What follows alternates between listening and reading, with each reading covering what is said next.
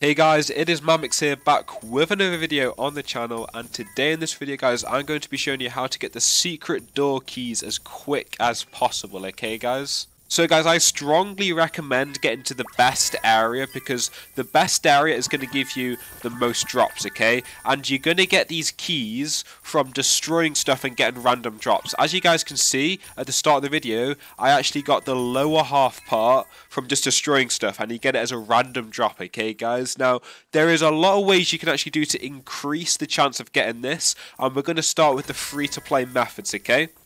So guys, I recommend putting on as much damage enchants as you guys can do, okay, and as many treasure hunter enchants as you guys can do, so you'll destroy stuff much quicker and you'll also get more stuff, okay. Right now I have some extra stuff just to get some more, coins and stuff, but guys, damage and treasure hunter is what you guys are going to want to put on. For potions, you want to obviously put on your best treasure hunter potions, damage, all your potions you want to put on. If you've got cocktails, guys, cocktails are the best one to put on. For the items, guys, I recommend putting on as many pineapples as you guys can, as many apples as you guys can, as many toy bones and toy balls, because these increase your speed of the pets.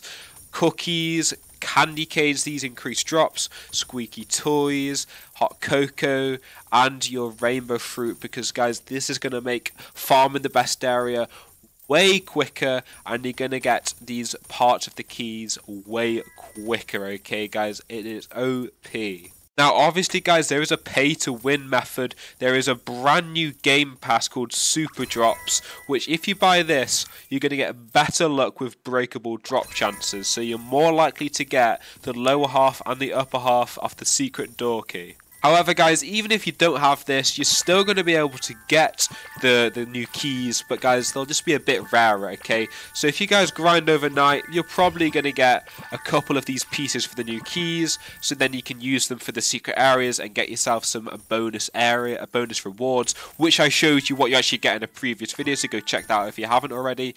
But that's pretty much it for this video.